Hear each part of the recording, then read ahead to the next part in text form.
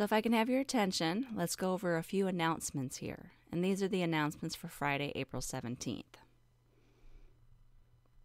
Most of these announcements should just be reminders, and I'll leave this list up as we're going over them so you can take note of anything. On Blackboard, you had a pre-lecture quiz for today. In addition to the one for today, make sure you're checking online this evening and over this weekend. We'll have some ones up for next week, so make sure that you've prepared and done the one for Monday.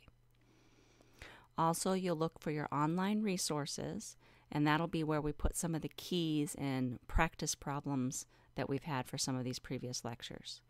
For today, we'll also put the recordings of these lectures in there too. On WebAssign, you've got homework number 12, due tonight. You should have been working on this over the last week and a half. If you do run into any questions at this point, you can send those as Ask Your Teacher request. I will be on checking tonight and tomorrow, so I'll still have a chance to answer those questions.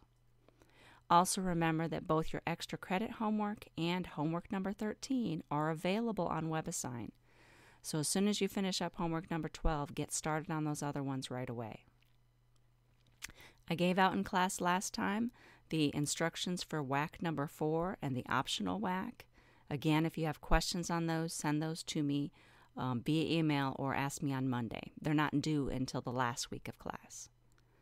I'll also have more information for you on the final exam in class next week. I'll leave these up here for just a minute so that you have a chance to take note of all these things.